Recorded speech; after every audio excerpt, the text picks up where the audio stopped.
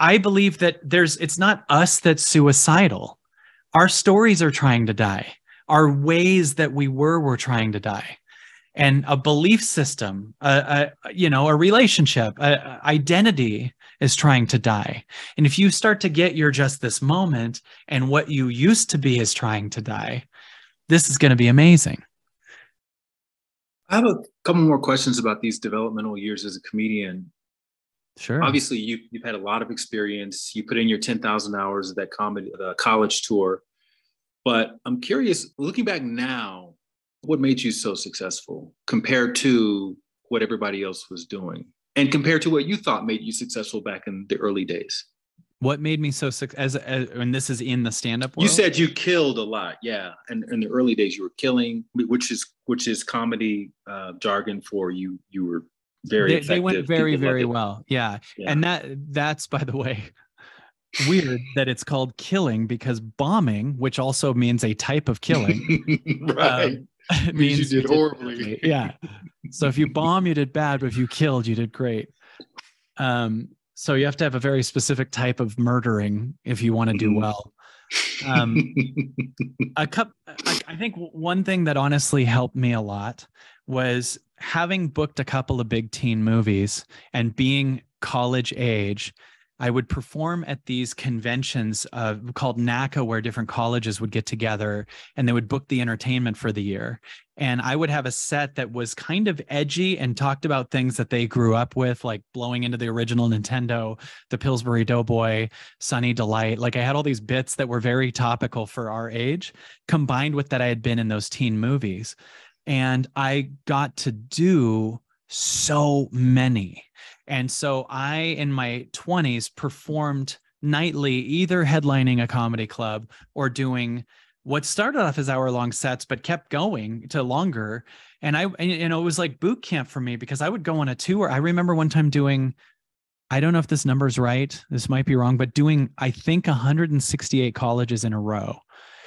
And literally no day off. So you're doing 2-3 flights a day, you're exhausted, but you get to the gig and just rip it. And you would have the set, and I would watch. I went up so many times that the act started writing itself when I was on stage. In other words, I'd have these little kind of tangents on a bit that would go off and longer. Sometimes I'd pretend like I made a mistake, like, in other words, and then go off and then do a tangent bit on that. And I just noticed, as long as I kept going up, I did another set, and I would get paid for it and prove to my mom that I was legitimate with a check that the colleges were giving me, and they were crazy pay. And that was the constant drive that I overlooked my health. I overlooked sleeping. I overlooked everything. But boy, did I go up a lot. And then when I went back to LA, those are like showcase clubs. So I'd be doing 10-minute sets, which was almost harder for me than doing an hour and a half. But like, I had so much material just developing itself. And then you just kind of start trying a potential thing and it would write. So what made it go well was doing it every day. I mean, it's that basic. And I wasn't practicing every day. I was doing it every day. And they're different. You know, practicing is this kind of energy that later is better. This was, I'm in my completeness every second I'm doing it, and it's getting better as I'm doing it, right? Like, so I'm doing it again and I'm doing it again. But that kind of energy of over there is the goal. Like, this isn't doing any, it's just doing it for that would be very minimal compared to the energy of me in this. Right. So you've written about how you got to a point where you just got bored, you stopped creating new material, and I don't know which came before, but you started having panic attacks as well. So can you talk a little bit about that period of time? Yeah. So that was the opening to my first shift, right? Meaning, like, this is the first moment of me understanding there's a matrix, there's more than this, there's a changing of thinking available. This is the kind of the beginning of the revelation. I'm a comedian before I'm a person, in that I was also, because of all those colleges, I was able to do my act also pretty much in my sleep. In other words, if I wasn't writing more, and there were times where I could go up on stage, do an hour and a half, and maybe I'd throw something in every once in a while, but it wasn't a challenge at all. And on the internal, there was boredom. And on the external, I'm killing.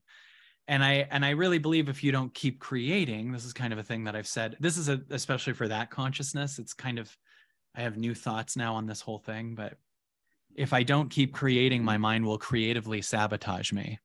And sometimes, even though it looks good on the external, you might be living nowhere near what the truest you is or your potential. And just because I was able to go on stage and kill doesn't mean I was being challenged anymore. I could go on stage, rip the place apart, and be bored inside. So one day my mind really creatively came up with this bizarre thought. I'll never forget. I'm on stage in Mesquite, Nevada. And I have this thought, I wonder if you could think about it enough if you could make yourself faint. And then right when I thought that, I got dizzy and I felt myself whiting out for a second. And I was like, I just remember everything going white and me just being like, what the and I had this fear. And I was on the external, I'm just killing. I'm doing a show and just having a great set. And inside, my mind is going, what the hell was that? Like I don't know what I'm even saying on the external. I'm much more listening to the inside while some habit is doing its thing. And I walk off stage and I said to a couple other comics, like, I have this bizarre thing that I could make myself faint when I'm on stage. And they're like, oh yeah, you totally could. You know, you could keep thinking about it. And the underlying belief that I hadn't gotten to for years later is if I faint while I'm on stage, then my career's over. And then I'm no person. I don't exist if I don't have comedy. Like I'm not loved if I don't have comedy. No one will see me. And I don't need to be here. And so the ego was like, we got to keep this fit. We got to fix this. So I remember the next day, me starting to obsess over it and being worried that when I got on stage that night, that I'd make myself faint. And I would think about it all day and I started picturing it. I started seeing me collapsing. And this started escalating so much more. And this also happened, I think, because I didn't sleep years before. I was touring so much and eating drive-through, drinking at night, and then drinking coffee in the morning with 2 hours of sleep, hour, whatever, nothing, just getting to the next gig. And so my body was just full of crap. It was just full of drive-through and nothing and whatever, and no exercise, nothing. And so this ended up becoming an anxiety that became the only thing I thought of, became only what I was obsessed with. Every second was just, and all I would see when I'd see people all of a sudden on TV or something is them fainting or them falling apart. And basically the belief was you can't not think about something, right? So the belief in my mind was I'm not going to be able to not think about this. And so that's the whole thing. And while I was at the height of it, when it was at the very worst levels, I booked my first Comedy Central appearance with 3 months' notice. And my manager goes, it's this show called Premium Blend. And my manager goes, well, don't blow it. And the first thing I thought was, how would I blow? What if I faint on that? And this became this obsession that every second for 3 months, I was just, it was in my body to a point where it got to even worse than just on stage. It was everywhere. And I got to a point where I couldn't walk anymore. I got scared of, the biggest anxiety came once when I was on a gym floor with a junior high school doing an assembly. And this created this reverse claustrophobia where I got really big anxiety when I was on a big hard floor that was wide open. I wanted small things that I could hold on to the side. And that created this anxiety. So for 3 months, I just pictured myself fainting on it and got really worried about it and worried about how it would ruin my career. And this is my big shot with Comedy Central and I'm going to blow it. And I just got all this practice and I'm so good as a comedian and now I'm not going to be able to, it's my one shot. And so I did Premium Blend and I did it way faster than usual because every second was just me holding the mic stand like this, my feet turned in and me thinking, don't faint, don't faint, don't faint, don't faint. And I walk off stage and I'm so happy it's done. And it's seconds later, they're like, you got a Comedy Central half hour. But that was so good. You got a half hour special. And I'm like, it wasn't good. And I now I'm going to worry about fainting on that. the girl I was dating got worried about that. Now I'm going to hear you worry about that. And she had a point. But after that, there was a moment that was really big where I was obsessing over it again. And I was like, I'm going to go get anxiety medication. And I remember being at the beach before that and really picturing going to a gun shop actually and just ending this, because I was so miserable that all the opportunities I've wanted are finally showing up when I'm not ready for them all of a sudden. And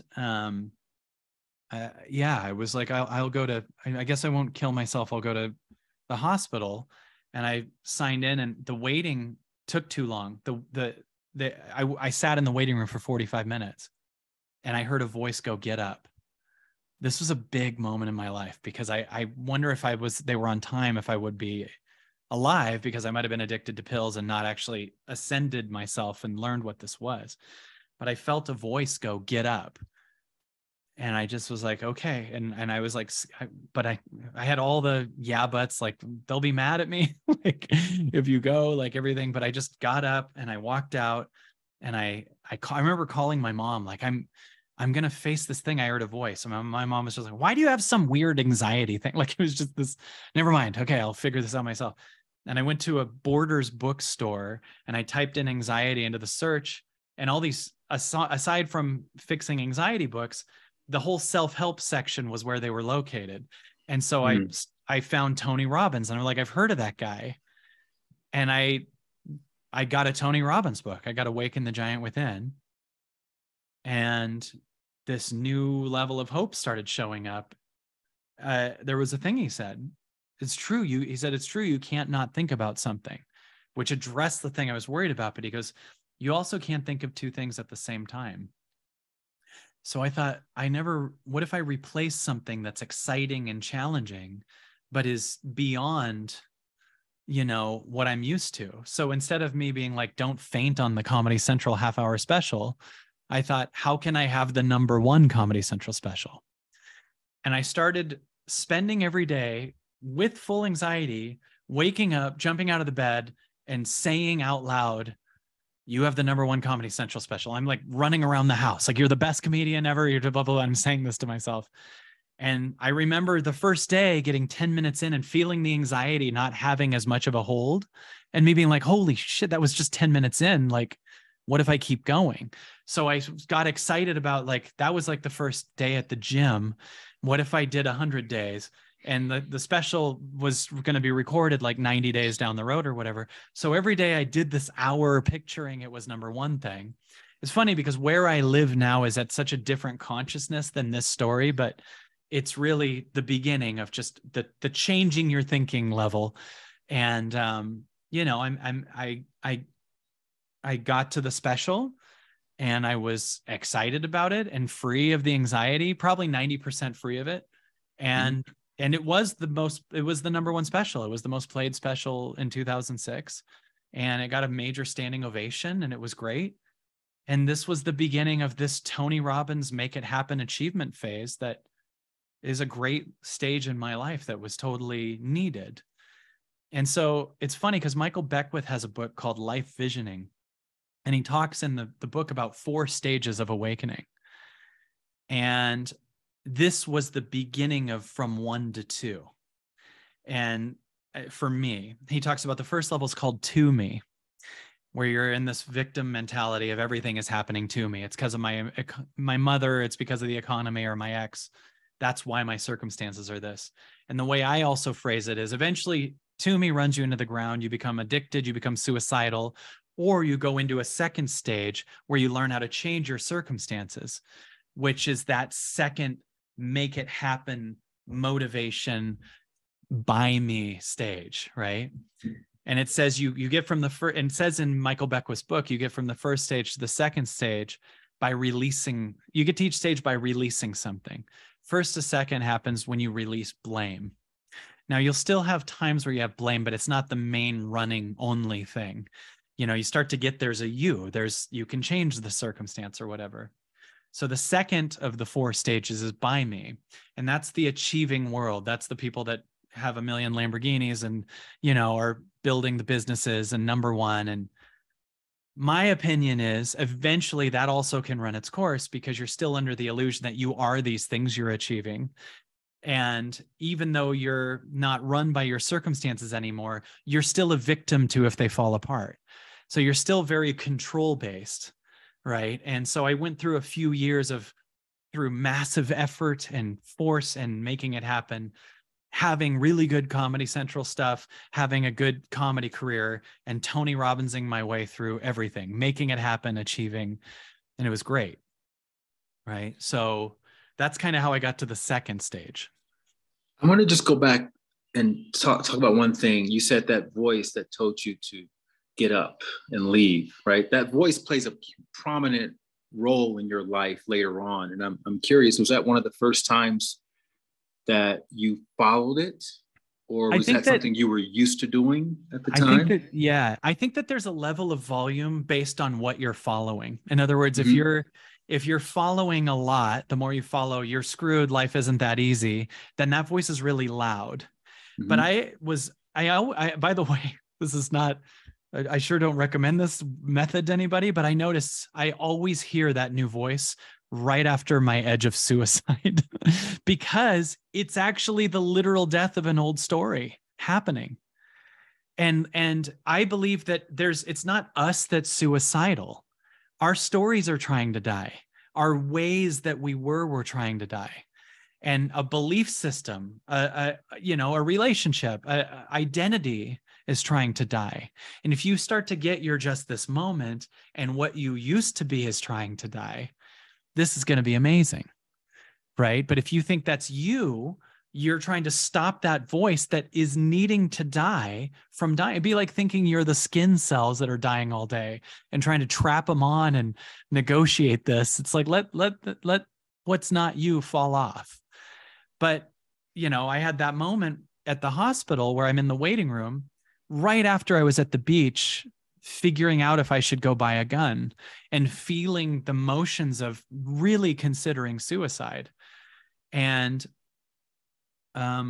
finally just feeling through that and crying a little bit and being like, what do I do? And then after a little bit of surrender and like, I'm lost, I don't know what to do, there's kind of an opening for asking God for help. There's kind of an opening for, I don't know. I'm like, there's not the old story of Kyle can't fix this. A higher level of Kyle that I've never seen before can.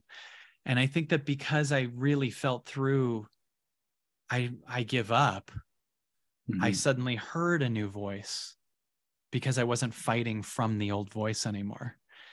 And this voice was quiet, but I remember hearing it and following it, and it got louder. Like it because I said yes to it. It could have been a passing voice, but I just was like, I don't want to don't know what to do. I don't want to have an anxiety forever, but I don't want to just numb it and just have a bunch of pills too. I don't only want that. And I sure don't have any problem with what everyone else chooses. But for me, there was something about that was like a kind of a numbing giving up versus a good giving up. Sometimes giving up's good if you replace it with the universe, if you replace it with God, if you really let everything fall off that needs to, your giving up can be a real gift. Because then you can hear higher voices and you can hear next steps and you can hear permission and you can hear synchronicity and miracles and all of that's here. And it starts to be normal when you follow it, right?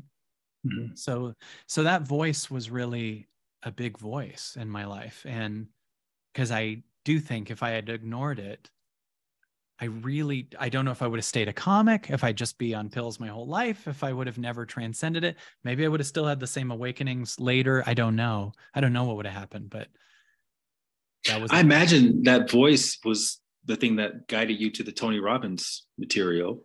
Totally. And so once you started absorbing that as a student of life, like most comedians are, did you start working that into your comedy? Like when did the spiritual content start to make an appearance in the bits that you were doing at that time? It did. There was this subtle desire and on both ways for the comedy to have a little bit of positive permission, but also I was just becoming also a coach and motivated and so there were a couple things. There were bits that I did.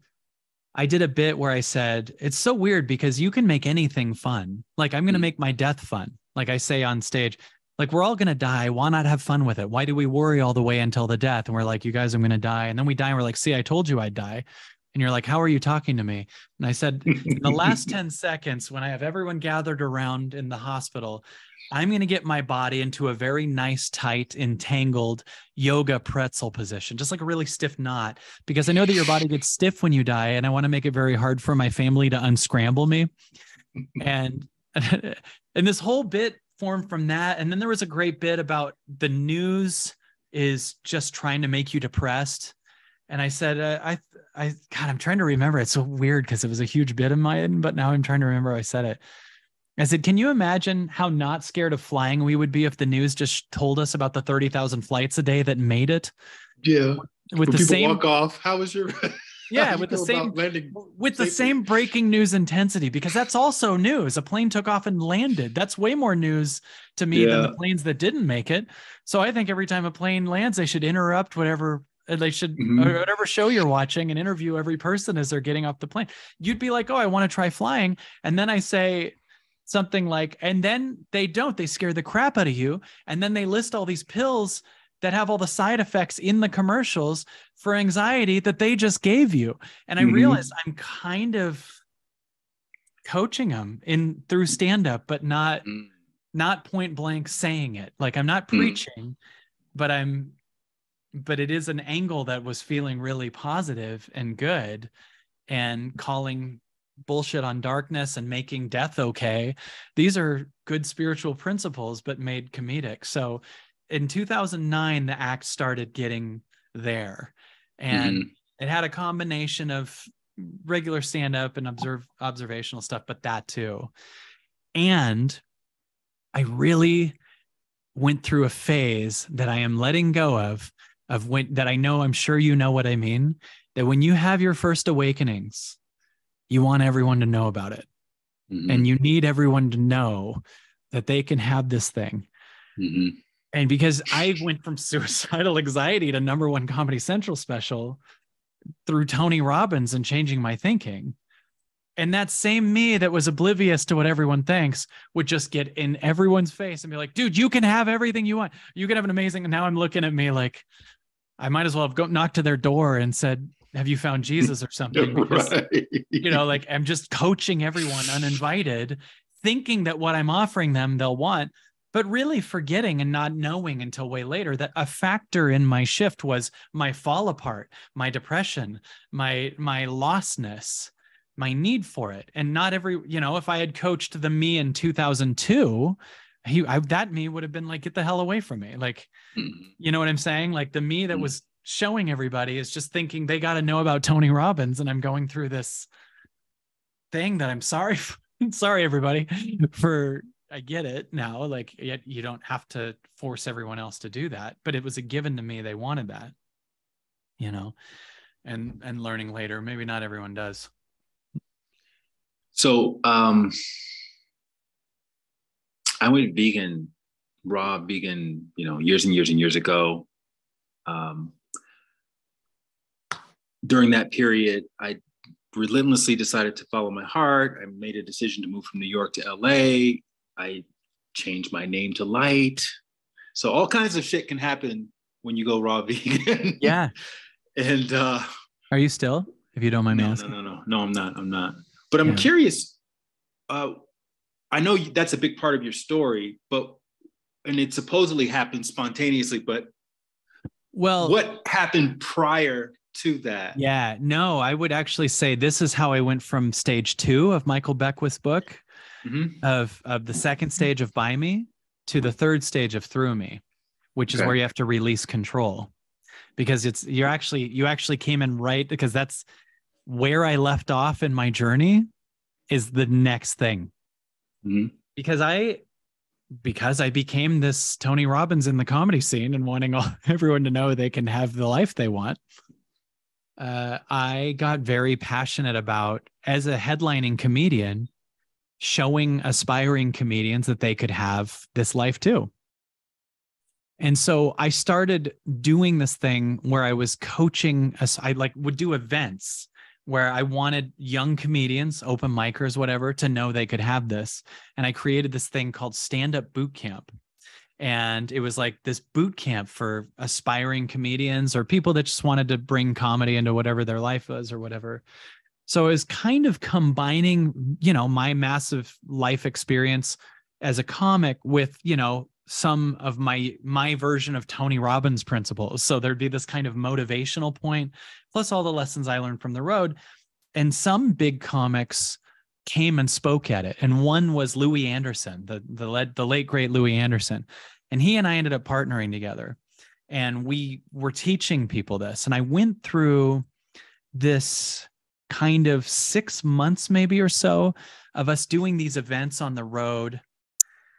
And the audience was either aspiring comics that liked it, or there were other comics that knew about it, thought it was cool, or there was also a wave of people that weren't going, who comics are about calling BS on everything.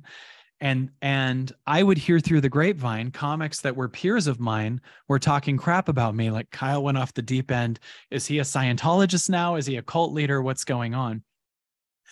And I remember one very big day. This is the big week of the next level of my shift.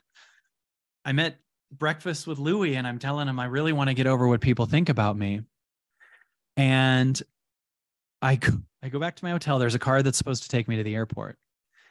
And I get this email and it's like, hey, you con man. It said, I read this blog this comedian wrote about you. And I clicked the link. This is like 2010. And a comic that didn't know me and wasn't there wrote a blog spelling out how I must be doing this for the money, which I really wasn't making. It's so funny as a comic, which I stopped doing to do this for a while. I was making $5,000 to $10,000 a show. And this, we're developing it. It was like $100 to $200 for the weekend, and this blog was written, and spelling out that I'm this guy doing this for the money. You can't teach comedy. Anyone that says you can is. I also had a belief that I get some of their points, and sometimes I still believe what I believe, which is I believe everyone can be funny. And this is the thing that really pissed comics off. Because anyone can be a comedian. And an example I give is if you've ever said anything headliner level funny, like you're just at a dinner with someone, you're riffing about an ex or politics or something, and it comes through funny, that you have that in you, right? Like that's there. Maybe you didn't channel it or use it or harness it. But that was a huge argument against me, that Kyle just thinks anyone can be funny. And, I've now seen some comics that have worked 10 years that are not funny and have continued to be not funny. So I'm like, I get their point too, but they're working comics. So I don't know. I'm not trying to shit on them. I'm just open to maybe not everyone is supposed to be a comedian also. So I get that point. And I think there are some people that have insane comedy potential that think they're not funny, that aren't tapping into it, that could. So there's arguments to both. But so I read this blog this guy wrote, and it gets shared among the comics, like tons of them share it. And all of a sudden it's this viral point that I am scamming people as like a cult leader for money. And I was too young to handle that the way like something in me needs to die to handle this, because it was so overwhelming and I got so much hate and I felt so horrified. But I had enough Tony Robbins in my body to know I'm about to learn a new thing. So I told the car that was going to take me to the airport to go without me. And I canceled the next week's tour. And I stayed in the hotel for 6 days. And I just watched as I had no idea what to do. And for the first 4 days, my body kept coming up with all these solutions like Karate Kid. I'll show them with another #1 special. I'll prove it circumstantially, right? And I would feel these triggers and these fears and see myself on the other side of them. And on day 4, I had this moment where I watched as I noticed, wait, it's been 4 days of me safe in a hotel, saving my life, but I'm safe. Like I've been in fight or flight based on my thoughts of the future versus the circumstance. And this moment happened where my thoughts were over here and they're just, oh, I'll do this, do this, do this. And I'm looking at them and I just feel this moment where like, I'm not my thoughts. Like these thoughts that are going crazy aren't me. They're saving their life. And there was some separation where all of a sudden I wasn't my problems. I wasn't my accomplishments. I wasn't my history. And everything just collapsed. And I was just a dude staring at the wall, and time changed. There wasn't time. Like 5 hours passed. So I'm just staring at the wall, and it felt like very quick. And I don't know, everything was suddenly different. Like this whole shell of all my fears and everything just collapsed. And this was suddenly, I'm not against motivation. I love it, but this was the end of the motivational phase of my life. And the reason is because when I got back, I had these things I was actually hearing myself say at the boot camps and teaching and stuff. And I heard this calling in me that goes, and this, by the way, isn't a pitch for raw veganism as much as it's the story of the lifting of the thing. But I heard this calling in my body go, what if you went raw vegan for 90 days? And so I decided to leverage myself to for sure do it. And I announced to the public, I'm going to go 90 days eating raw vegan. If I eat anything cooked or animal product, I'll give away 10 grand. So this like put me on the island and burn the boats. Like if someone walks by with a cookie and offers it to me, it's a $10,000 cookie. I'm not eating it. So for 30 days, I remember getting really healthy and doing this with my friend Diego. He was doing it with me. He was also does good filming of stuff and everything. And we get to day 30. I remember this moment where someone walked by me with a hot dog and I smelled it. And all I smelled was chemicals and metal. Like it didn't, and I noticed that my taste buds just changed. Like it blew my mind that like 30 days ago, a hot dog would have been an amazing craving. And now it felt like it fell off of me and just feels ridiculous. So I started going, what else feels heavy, and getting excited about letting go of other things. So I was like, what if I got off Facebook? What if I didn't date for a while? What if I, whatever? And this began this principle that was really big. And this moment I said to Diego, he said this quote. I said, I wonder if I let go. What if I canceled Facebook? I didn't cancel it, but I said to him, what if I did? And he said, the only thing I know, he was in the car with me. He goes, the only thing I know is if you do, you will only be able to, your stress comes from, you'll only be able to measure what you'll lose. You can't see what you'll gain. This became the essence of how I lived. If it's heavy, let go of it. If it's heavy, you're keeping it because you don't trust and there's a higher thing.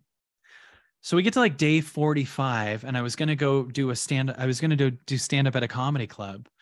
And I remember thinking, I don't want to do, I was just literally going, ugh. And I had this moment where I'm like, oh shit, I went up in vibration and now my dream career, comedy, is heavy. Right. So this was a big moment because I was like, I have to honor the thing. If it's heavy, you can only measure what you lose. You can't see what you'll gain. So I tell the clubs I'm not coming. We're not going to go do stand-up.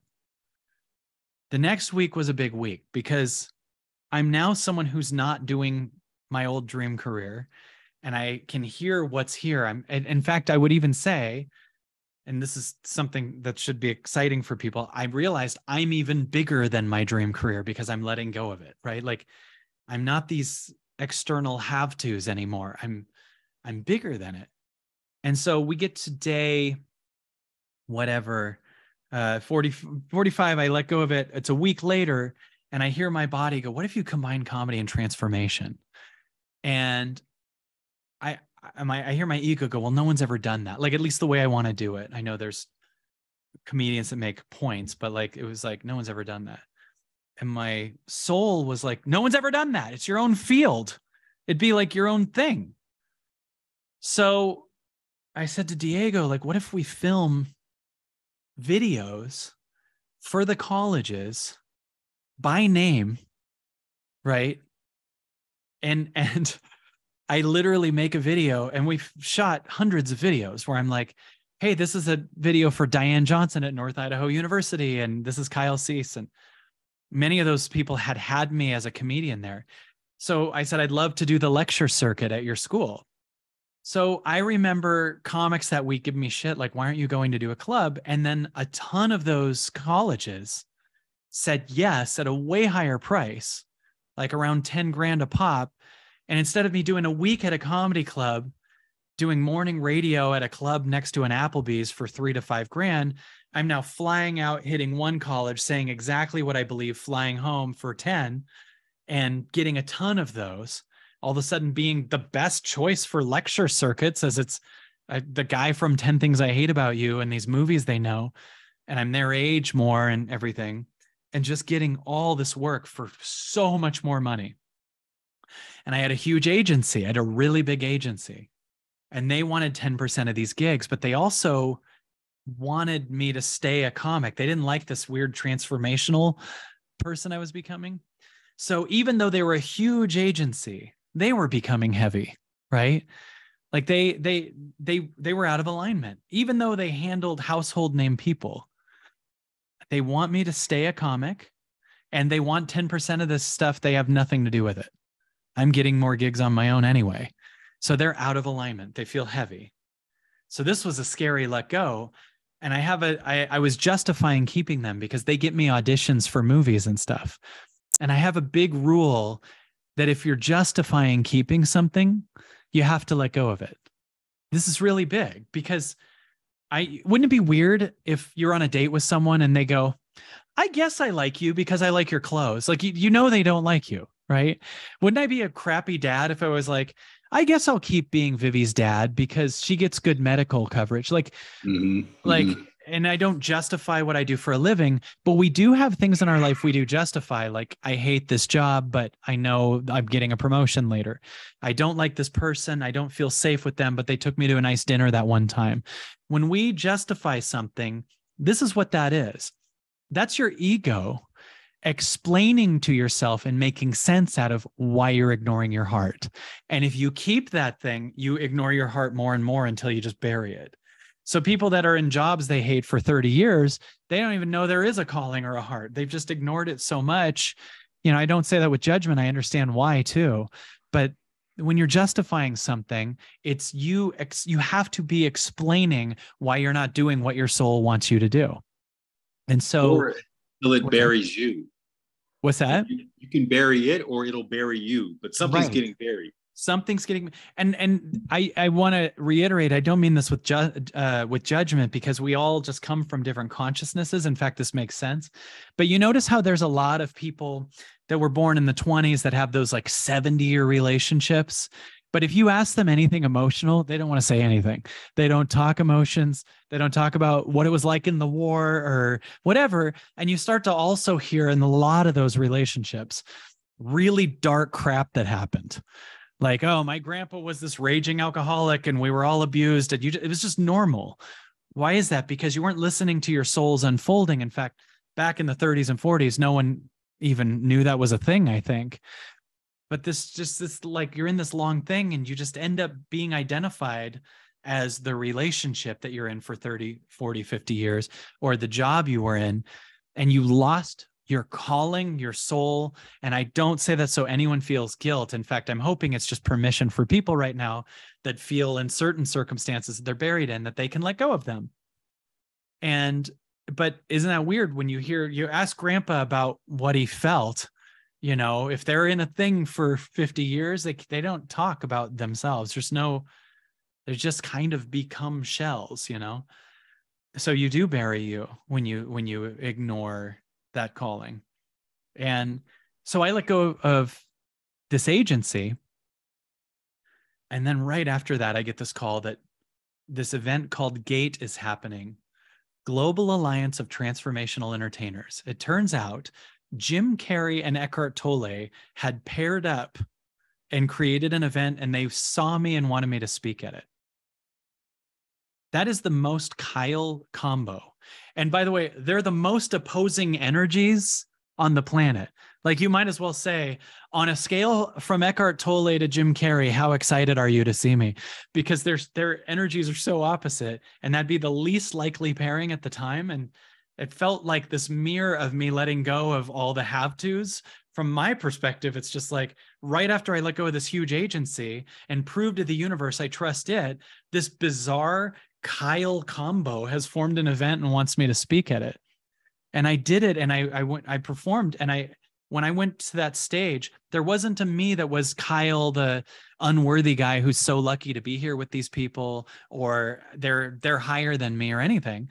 I'm the guy who has let go of eating crappy food. I'm the dude who has let go of the top agency. I'm a guy who's let go of my career and found an even higher connection to source.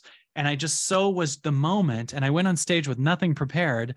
I see Jim Carrey, Eckhart Tolle, fourth row. And I go, this is so weird. I'm told that I'm what would happen if Jim Carrey and Eckhart Tolle had a baby. I said, I don't know if you guys are picturing that. Eckhart, I know you're not, because it's a thought and you don't have those. And then I said, some of you guys might think that joke's offensive, but it's in the past, so Eckhart doesn't even know about it. And like spiritual comedy just was suddenly born, and the whole place was screaming and awesome and loved it. And I did like this 8-minute set doing completely improvised, completely off the cuff. It was all, yeah. I mean, for me, that's easier. Like, because, when you go to dinner, you don't have a set list, right? It'd be weird if you did, if you're just sitting there like, do you have any pets? Do you like ice cream?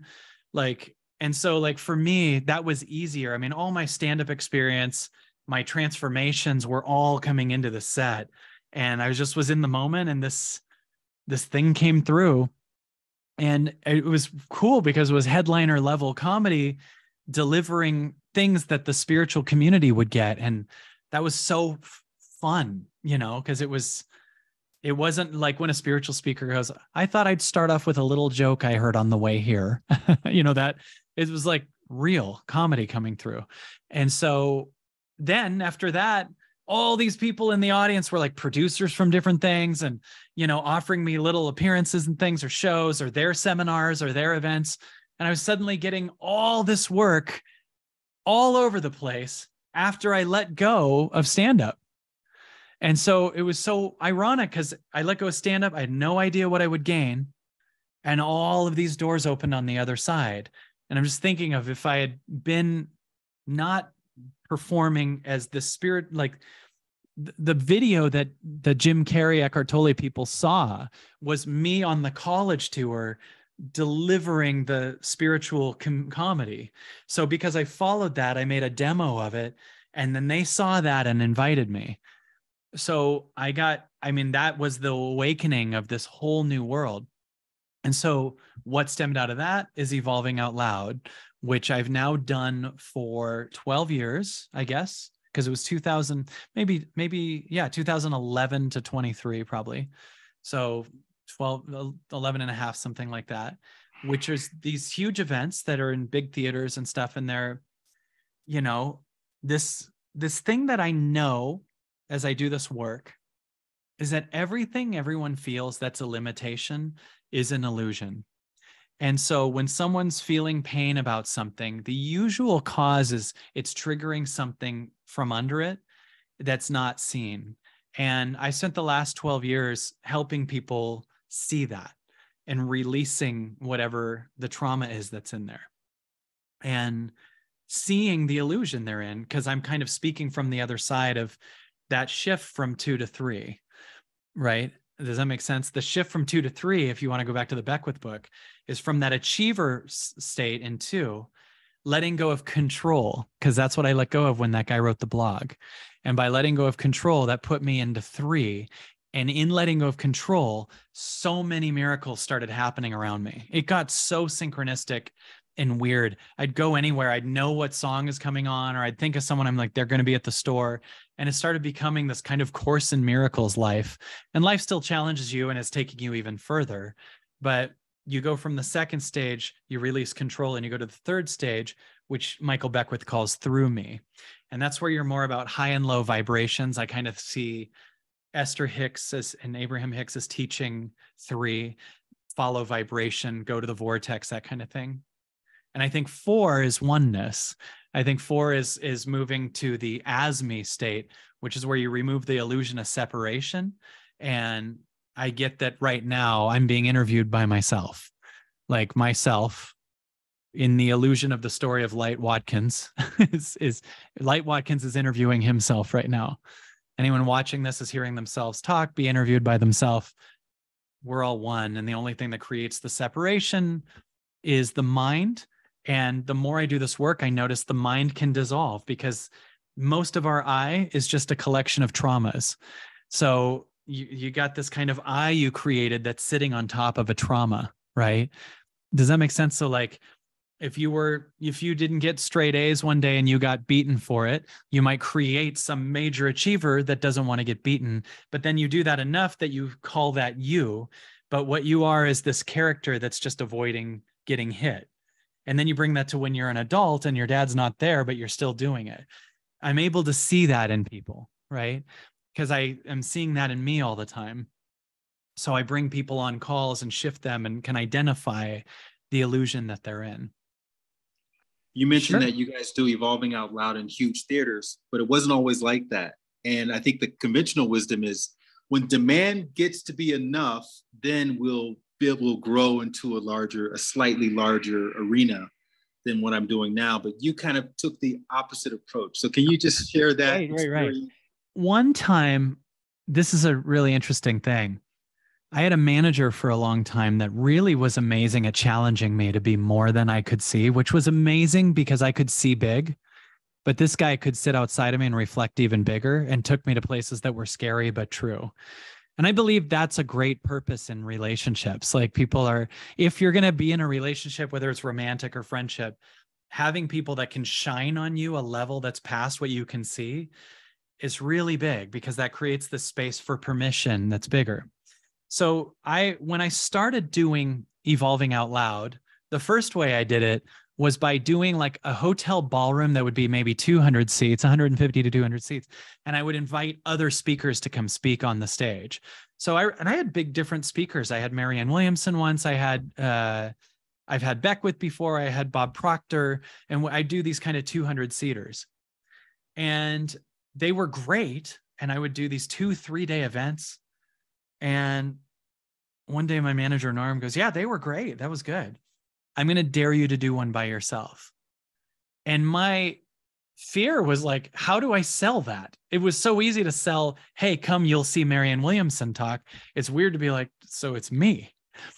And he goes, I'm going to challenge you to do it. And I remember one day, one of my friends saying, if you did do it, how big of a theater would you want to do? And I just went into fantasy world and I said, like a 1,000 to 2,000 seater.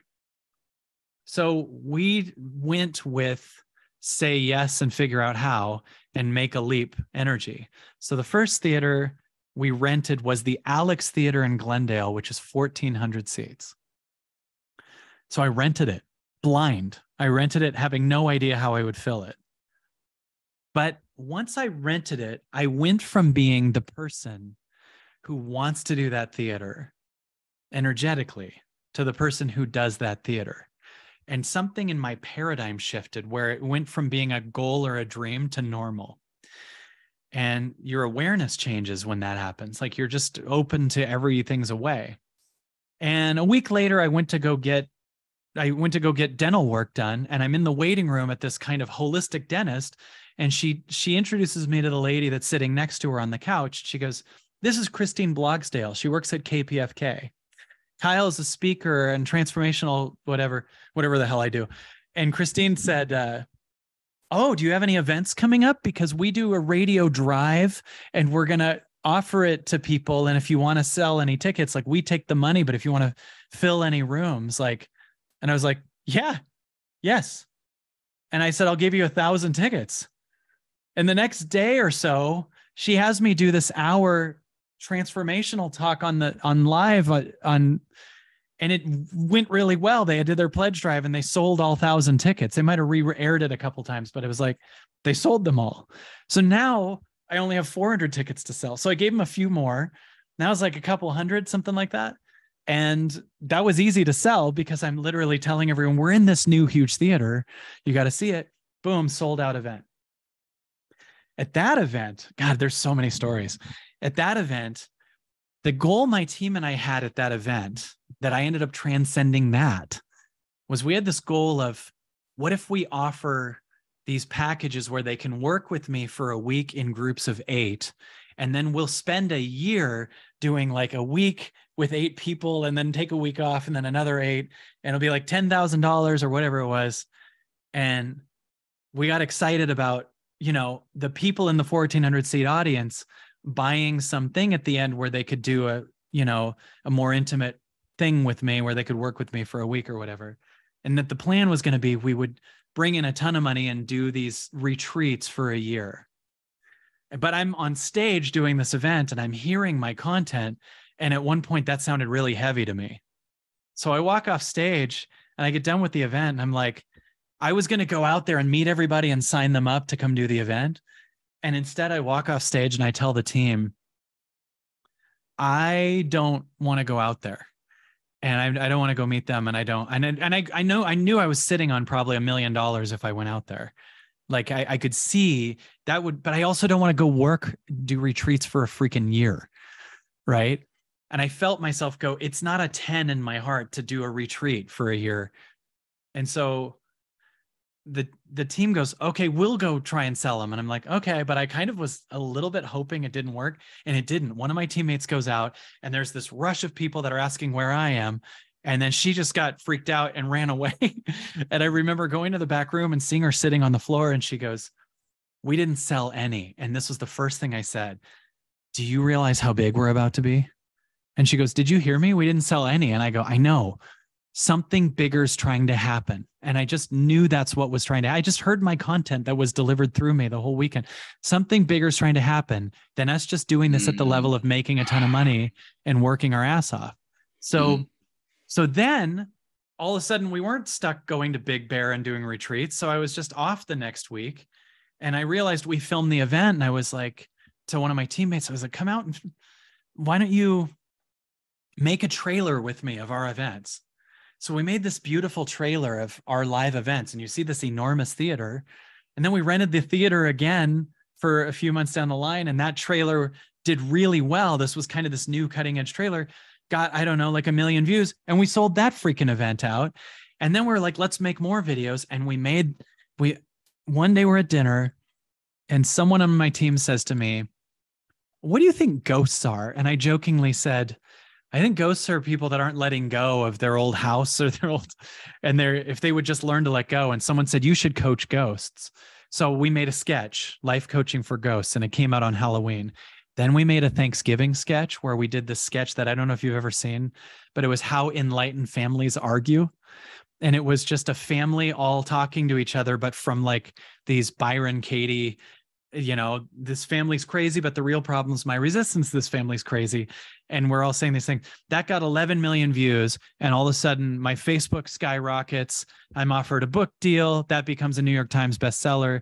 Had I chased the money in the short term, I wouldn't have built this foundation. So this created this was what the big teaching and that was for me.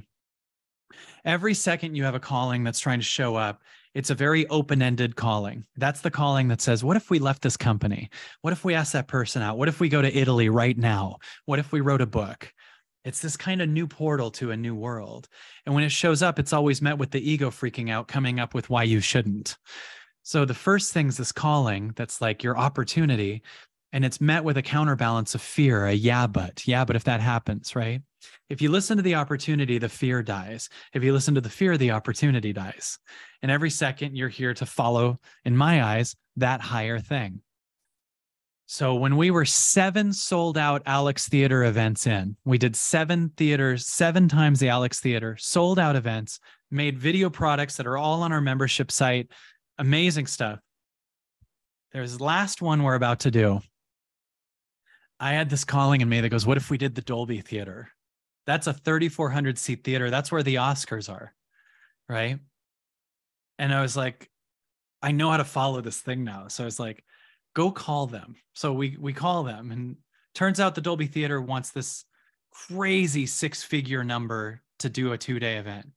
They're all like, you have to use their union people. It's a lot of money. And it was way beyond our budget and what we're used to. But I wanted to do it. And that's the only thing that mattered, the yes. So I said, here's a lot. Here's the whole thing. And I went from a guy that wants to do the Dolby Theater to a guy that does the Dolby Theater. And that weekend, I still had one last Alex Theater event left. And when I walked on that stage, I was so in the pocket that I started just riffing about that we got telling the story kind of like this, that we got the Dolby Theater. And while I'm doing it, a dude in the back of the room gets up and runs to the back. And then someone else does, and someone else does. And I was like, where's everyone going? And like, it was almost like God put this person in there. Someone from the back of the room yells, they all want to be the first to buy tickets to the Dolby Theater. Now, we didn't have anyone in the back selling, right?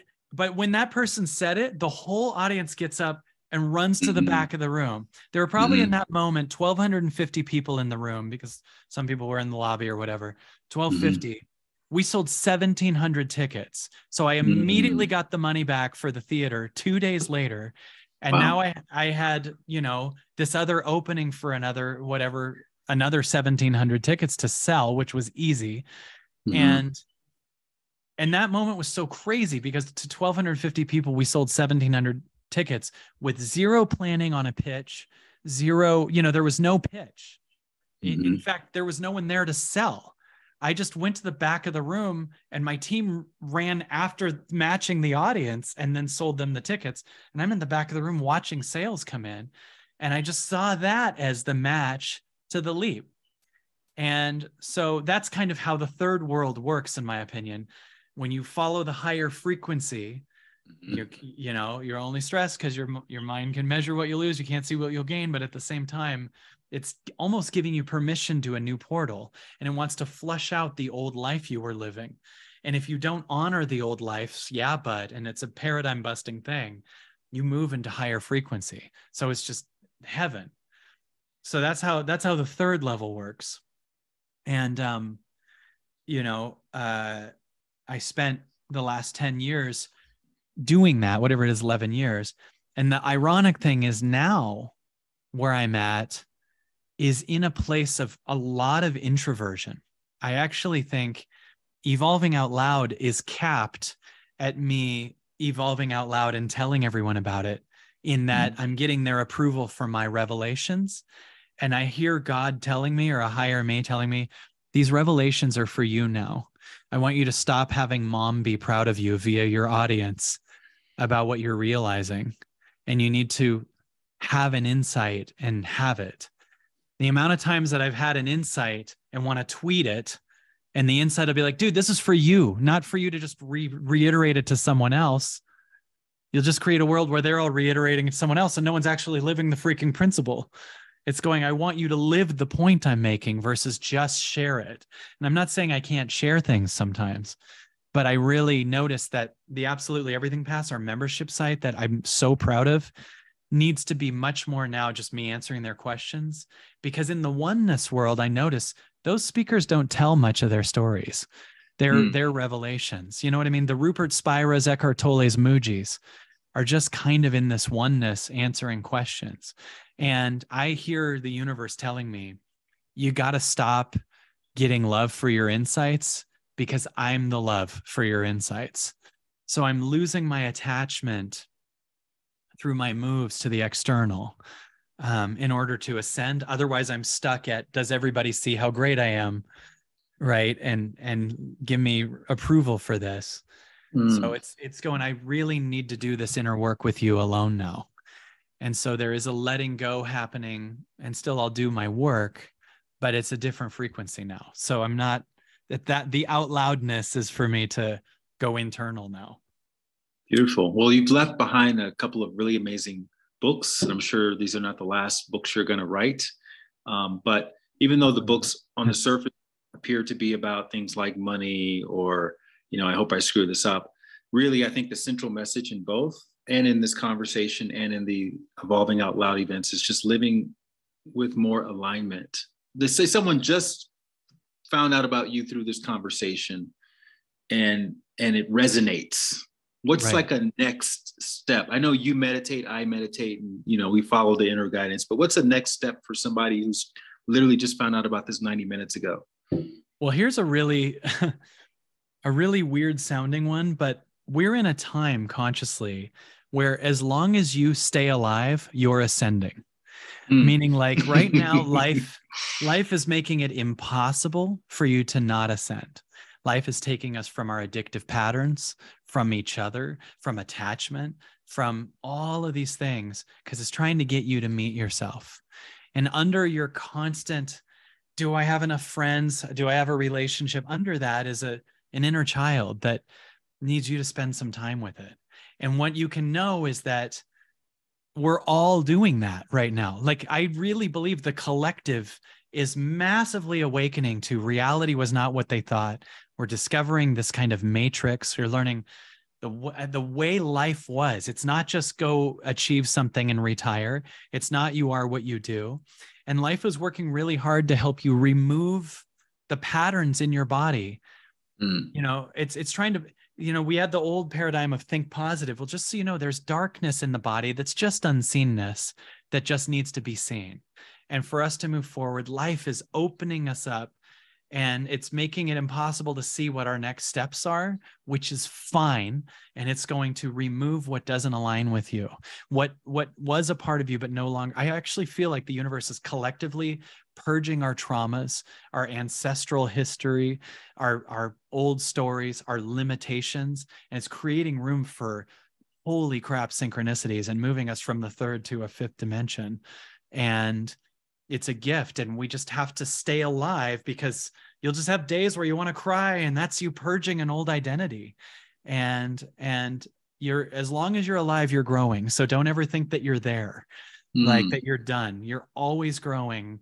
And when you have that moment of, I thought we were through this already, well, it's got more. And life is just melting the ice that you thought you were to move you into the true water that flows, that you are. And you're just love. And everything that's not love is being seen with a big light right now and dissolved into the oneness that you are. So it's an amazing time if you understand what's going on. My listeners have heard me mention the Shine events that I used to throw in Los Angeles and New York and places. But you were talking about how your ex-partner, you and she met at the Shine. So what happened exactly? Did she come up to you, or she DM'd you later, or what was she what was the saw pickup? me first at Shine. And then later I was on Facebook and she liked a picture of mine, and I just saw her and I was like, how about Friday? And we went out. And the biggest point of that, I guess I would say, is that this girl in all these pictures is a byproduct of Christy and I hanging out successfully. That I have this amazing 5-year-old daughter named Vivi. So yeah, had you not had Shine, I don't know if Vivi would exist, which is mind-blowing, because she's so wonderful, man. And it's just such a fulfilling thing for me to have this kind of shift and grounded thing. And then I almost feel like the pandemic in my area helped, because it put me in a position to have to stay home and like really become present and become a better listener to the now, and not always be on tour, and not trying to be getting to the next gig, and not just being how big can this get, and just being a dad. And I love being a dad. I mean, it's a really amazing experience, and it can take away some of your egoic happiness, because you have this other energy here, but it brings fulfillment and purpose and reason. And it's an amazing experience. I know that everyone knows what it's like to hear a person talking about having a kid, and it's a long story and it's a big thing for them, but like it's really crazy how much has opened in my heart from being a dad. I want to talk about that, but your description, it just kind of took me back to my childhood, and I was trying to remember, what is my earliest memory of my dad, right? And I remember my dad, he worked a lot. He would come home, he would watch the news. He would sit on the toilet and read Newsweek magazine in the evening. And then he would drink a beer, and then he would go to bed, and he would leave really early, and he would leave again, and he would work. So my impression was like he was a hard worker who liked the news a lot. What do you think? What do you think, Viv? What do you think her earliest memory of you would be? And through that lens, it's like a 5-year-old, some guy who meditates, who just sits on the couch with his eyes closed for 2 hours. No, that's such a good question. Boy, that's such a good question. What would Vivi's first memory of me be? Well, I mean, first of all, there's a lot of joy. We bond over music and we're funny together and play a lot. I know that as she was forming memory, I was also showing her things, whether it be visually seeing something, hearing a song or a movie or a character or whatever. I've never thought of that. What is I'm really curious what it is. In fact, I might ask her later today. Like, what is it? And, you always try to make sure it's a good thing. Like, I hope she's not like, oh, you were drunk, like, or something, but I don't think so. Let's talk about your early. Go ahead. Your earliest memory. You mentioned your mom in your book, but you didn't talk much about your dad. So can you share a little bit about your earlier memories and what you remember kind of growing up and whatever it's takeaways you had from your parents' example? One thing that I've been playing with that's really interesting is our dreams that we have as a child aren't always just your dharma or your calling. Sometimes our dreams are out of an escape from trauma, right? So to give you an example, the most present and connected I ever felt to my dad was when we were watching stand-up comedy. His uncle was the prop man for a comedian named Gallagher. His mom was a puppeteer for different celebrities, the Carol Burnett show. She was on the Carol Burnett show. And when we watched stand-up comedy, I would feel like he was here, and I would feel like I had him and I had his attention. I had his approval. And I became a stand-up comic as a child. But your dad, comedian. For me, my dad, I felt connected with him and bonded with him when we watched stand-up comedy. And so as a child, like in second grade, I started doing Gallagher's material for second graders, which was weird because I was talking about sex and taxes with a Southern accent and I didn't know what I was talking about.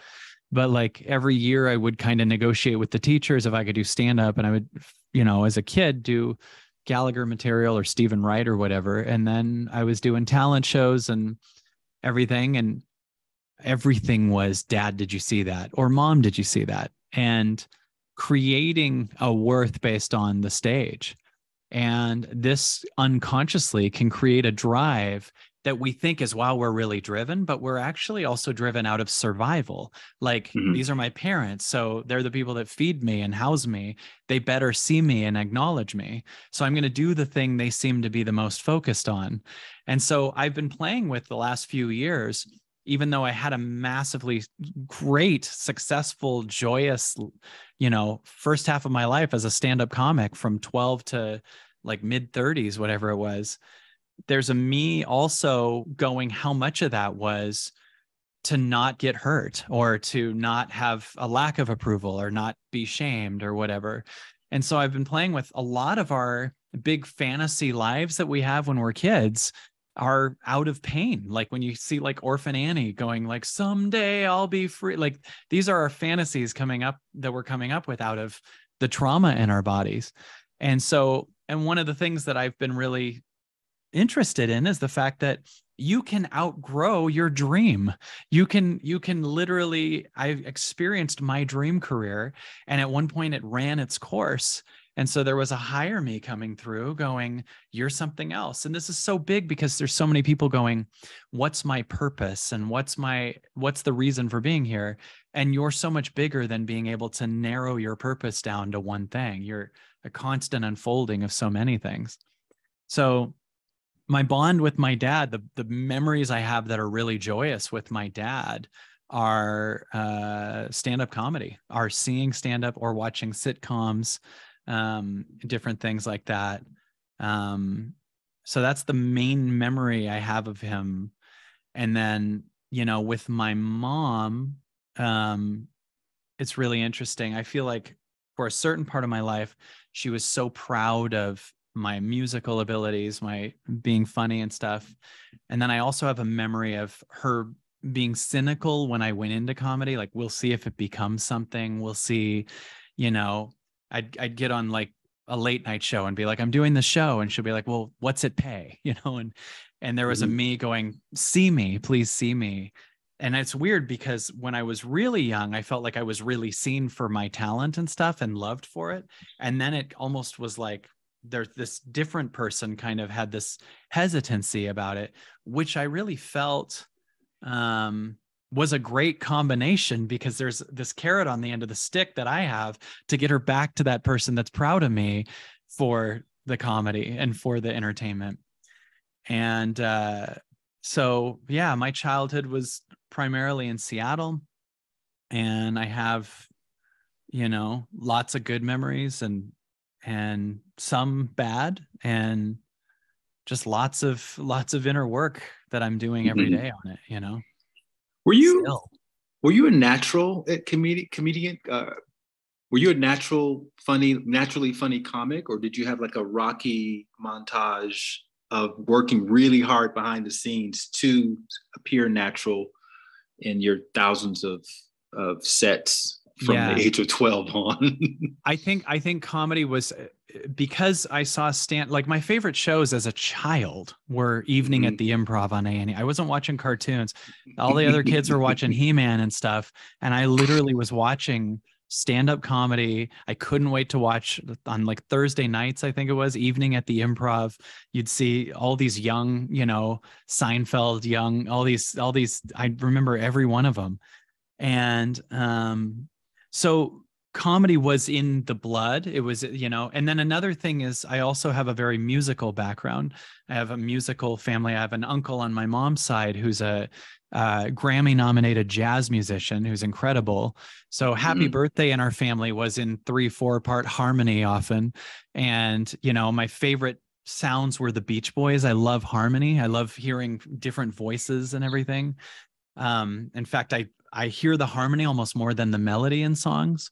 And the reason I bring that up is because I think that created a natural timing in stand-up comedy. I can hear the beats of the pauses, and in the combination of music and hearing it, and then watching comics so much and seeing their pauses while I'm developing as a human being made it very natural for me. I'll tell you the real revelation I'm having is that, and I've been playing with for the last 10 years, is I really learned how to be a comedian before I knew how to be a person. And in other words, I was on stage at 12 and working, and then, making money at 15 and doing clubs. And I had this thing that got attention and got love. I mean, I was bullied as a kid and then would do stand-up and I wasn't, like I remember being bullied. I was a chubby kid in school and being pantsed and yelled at and stuff. And when I got funny, everything changed. It was like protection across the board. And so this comedian with all these hidden wounds started going on stage. But when you go on stage and you're killing at clubs and you're doing 300 people shows a night and you're getting all this love afterwards, that is a nice numbing of the pain that's under it. And all these things unfolded for me in my 20s and 30s that caused me to have to go inward and look at the wounds inside. And it was like the biggest gift, because I feel like I'm letting go of the idea that who I am is a speaker or a comedian or a musician. They're clothes that I wear, but I'm still in the constant, ongoing, expansive, everyday changing search of what I truly am. I just continually find it more by identifying everything I'm not. Right. So I'll have these moments where I'm like, well, I'm not a comedian because I'm able to still do other things. And that's a thing I can do, but it's just tools.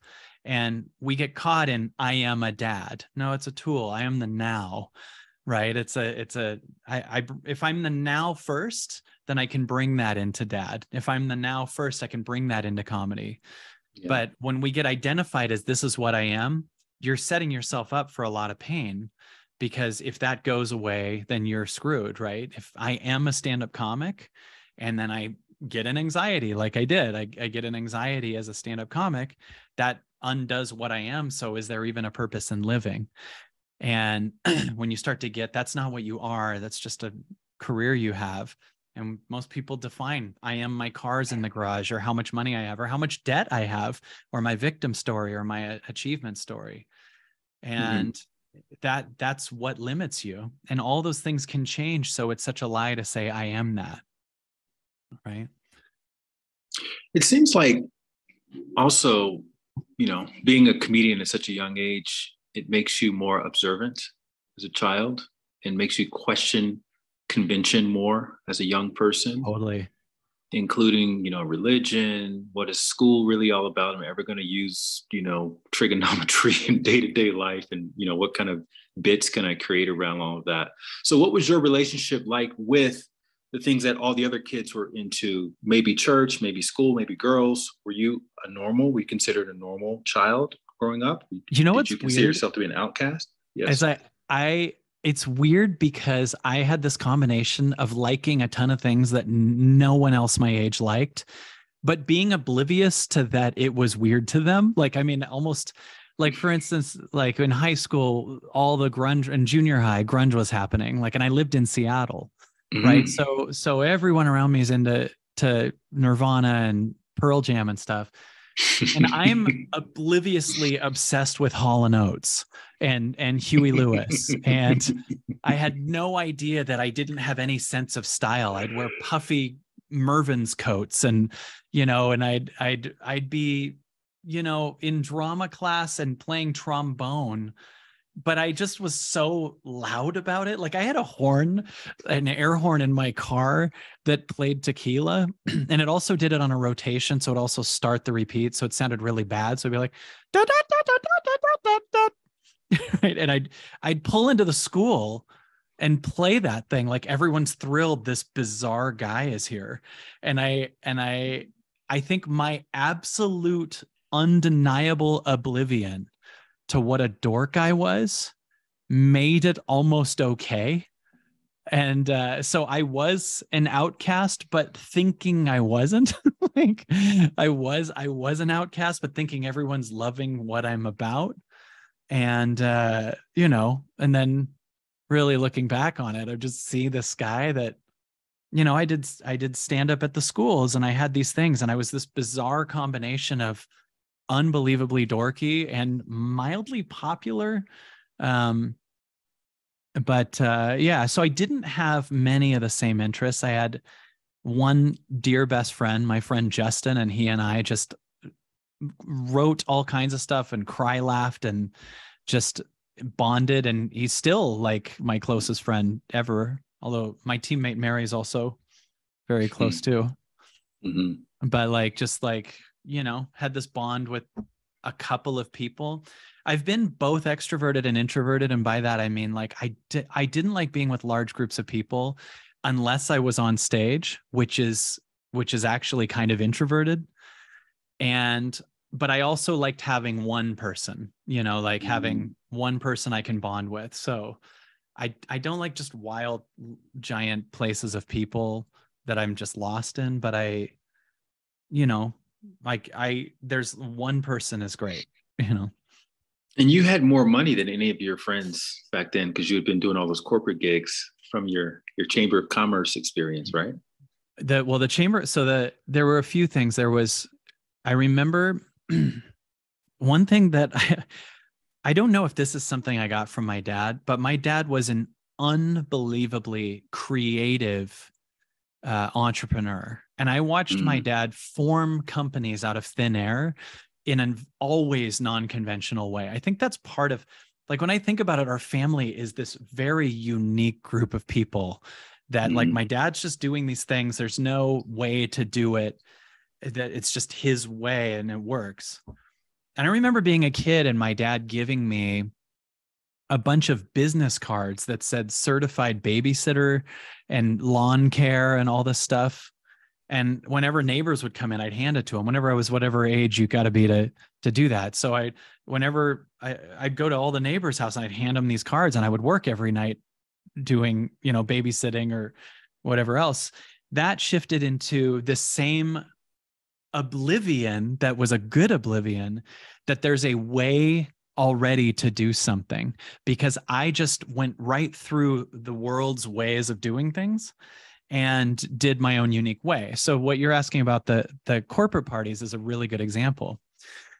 I one time was in a club and I asked a comedian, I said, how do comics make really good money? And he said, well, there's corporate parties. Companies have a party or whatever. I remember him also saying, you're probably too young for that. I didn't even hear that part. I was just like, how do I do corporate parties? And I asked my mom, I said, where do corporations meet up? And she told me there's this thing called the Chamber of Commerce, which is like all these heads of businesses meet up. And in Redmond, that was like Microsoft, Sears, Nintendo, like in Redmond, Washington, many of the companies in the Chamber of Commerce were parts of enormous corporations.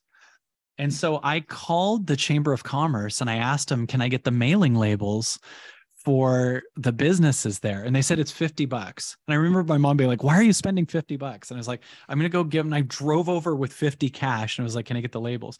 And they gave me, I don't remember, 500, 700 labels. And I made a very basic, are you having a corporate party looking for entertainment? Call Kyle Cease. And I mailed it to all of them and paid, the stamp for whatever it was, 500. And my mom's like, why are you spending this money or whatever? And next thing I know, I'm doing corporates at 15 for Sears, Nintendo.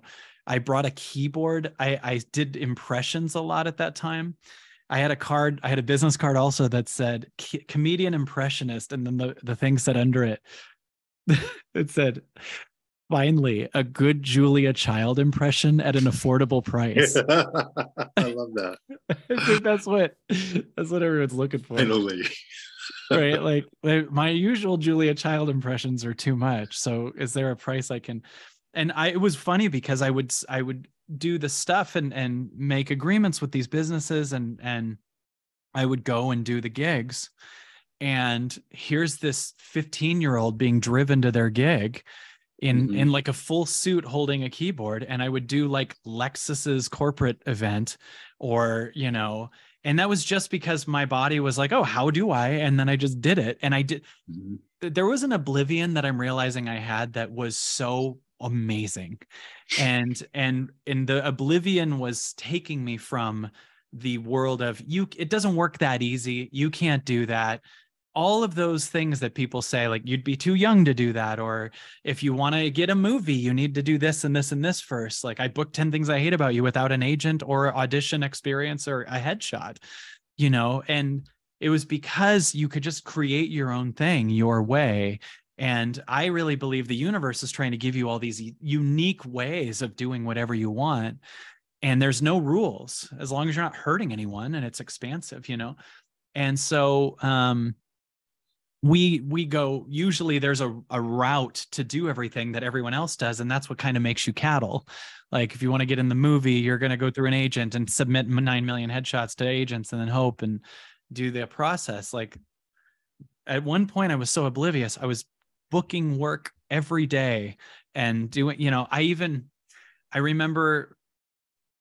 remember getting Cracker Jack boxes and making a audio demo tape of me doing voiceover work and putting it in the Cracker Jack boxes and sending it to producers.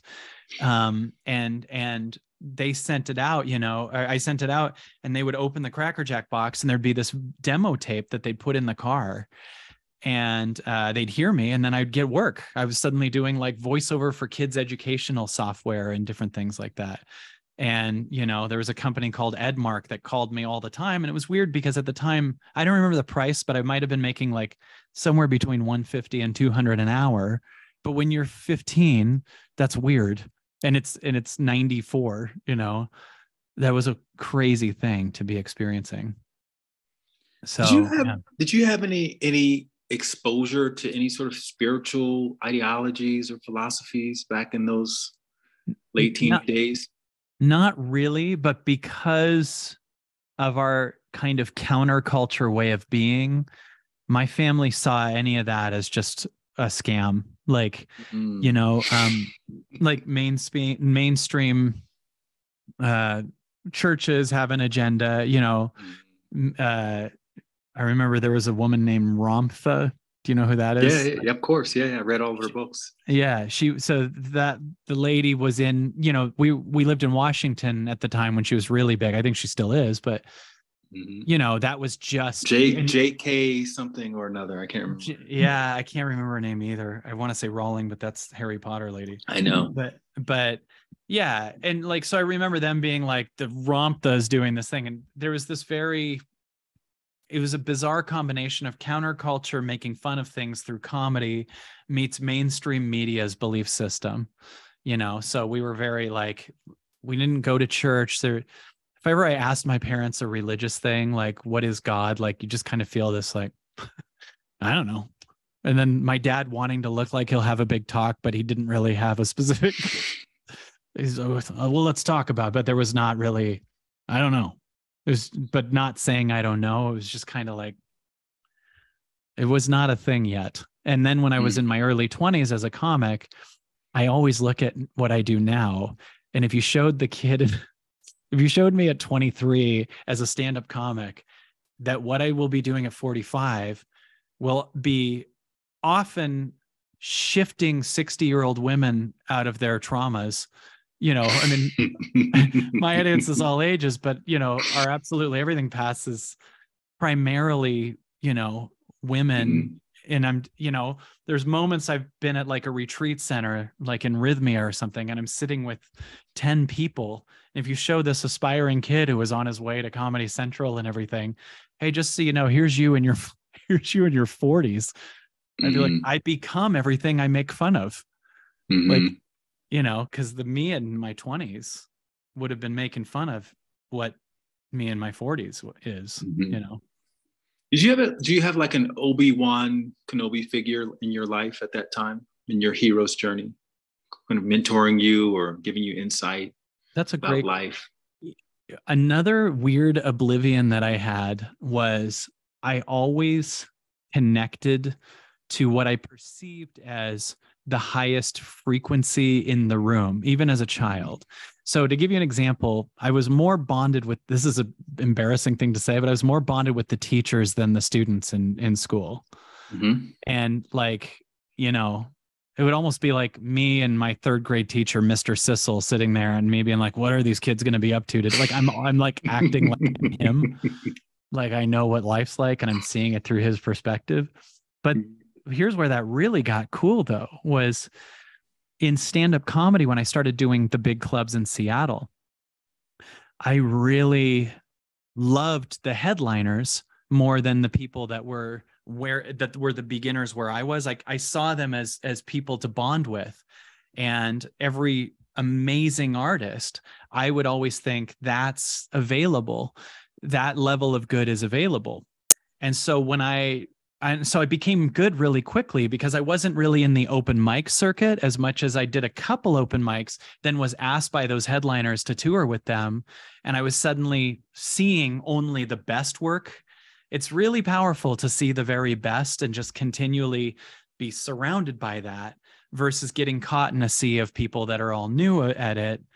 And we're all in this cynicism of how hard it is and in that frequency, because I was a working comic really quickly and almost oblivious to that it will take time and it's not that easy and everything, and really moving up to the best me. And then when I booked 10 Things I Hate About You, I lived in Seattle. And when it came out, I moved to LA. And I remember seeing the best comics there. And I would be in the lineup at night at the Laugh Factory with Dane Cook and Howie Mandel and Rodney Dangerfield and Chris Rock. And I was there nightly. And I remember when the best would go on. And sometimes some comics would reject that. Like I remember Dane Cook going up and some comics not liking it or something like that and leaving, and kind of staying connected to each other in their hatred of the ones that were successful or something. But to me, I'm like, and it's the same pattern as me bonding with the teacher about the other students. It's like, who's the best? I want to open to them. And I did. And it was amazing because I saw those comics as permission, inspiration, and the level I wanted to be at. And so I toured and had really good sets because I saw a world where the hardest level of killing was possible. And so, and then that transcended to, after leaving the comedy world and feeling like that was done, seeing that in Wayne Dyer or Michael Beckwith, or just, the heroes of spirituality, and becoming friends with like Michael Beckwith and speaking at Agape and working with people that were the best that I could find. And now it's down to God. It really is. I'm noticing the teacher in the room now that I connect to is that higher self that's trying to get me to be more that higher self. Mm-hmm. And boy, is that a revelation. Like, it's like, that's the highest there is. That's the highest, and your awareness grows. So then the highest is you. And, you or God or the universe or whatever, that's the one that I'm listening to the most now. Beautiful. Well, we'll put links to your online community, and your books and your social media and all of that wonderful stuff, because your messaging, just the stuff you've already created, is just, I think it's an asset. I quote you all the time on my socials, and I'm honored to be able to call you a friend, man, and to have you on the show and to talk a little bit deeper about your story, and to be able to broadcast this to people who may or may not be familiar with your work, because they absolutely need to be. So thank you very much for coming on and for being so open and transparent. And I look forward to seeing you at some point in person very soon. If you like that video, you're going to love the next one. Click this thumbnail right here, and I'll see you over there.